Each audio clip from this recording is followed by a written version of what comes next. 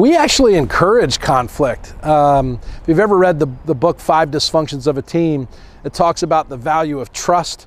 And then once we trust each other, we can engage in healthy conflict, and healthy conflict breeds commitment versus compliance.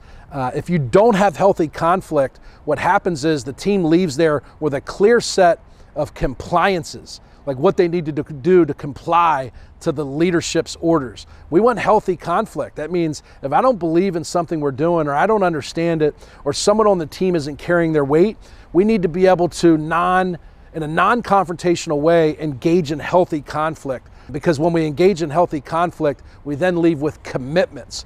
And what we want as a team is we want commitments, not compliance. We encourage healthy conflict. It's got to be healthy, non-confrontational, and it's got to be in the spirit of growth and helping the team. But we actually encourage conflict around our organizations.